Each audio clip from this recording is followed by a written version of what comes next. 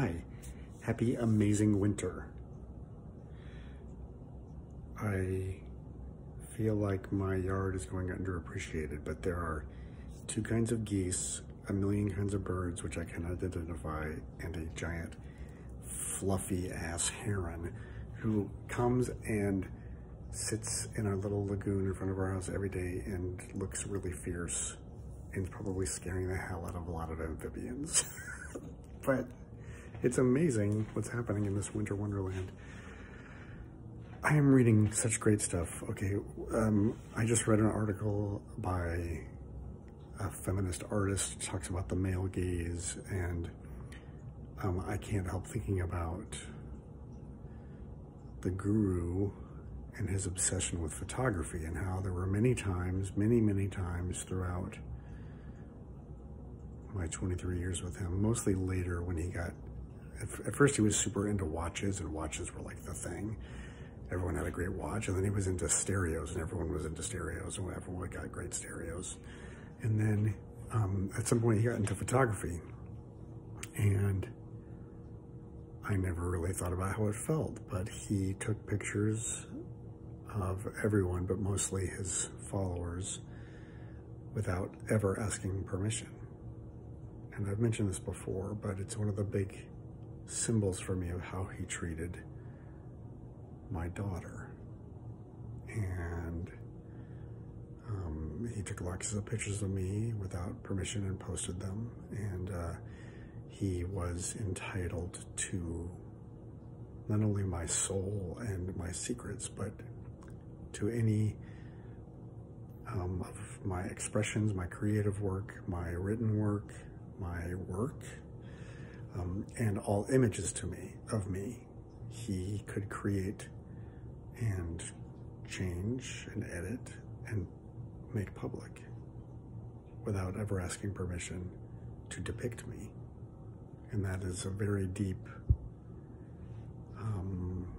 thing. And he took pictures of my daughter and made them public. But the worst was when he did so when she was, you know, growing into a young woman, maybe 16, 17 years old. And at one point, he made her cry because of that's another long story, but in a public place, she was crying. He took the picture and he posted it publicly.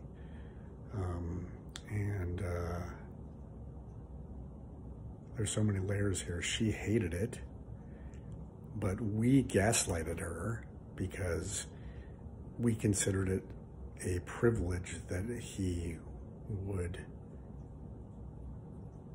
take her image, and we considered it a way for her to somehow release her inhibitions or something. But it's like, wow, why do you care about that? So any complaint or feeling that she would have about this not being okay with her didn't matter.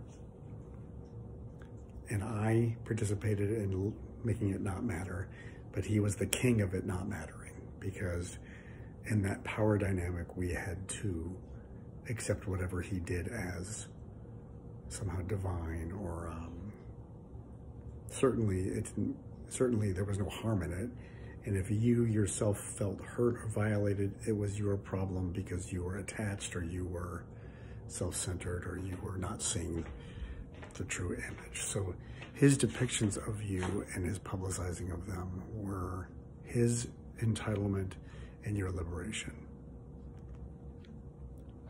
Wow, that's fucked up. Bye. And the feeling that I have right now is like so angry. It's like, get your fucking camera off of me. And I wish I could go back and say that, but I did not have access to that inside me at that moment. So I'm pretty sure I'm going to title this video, "Delete that fucking picture." That's a good one.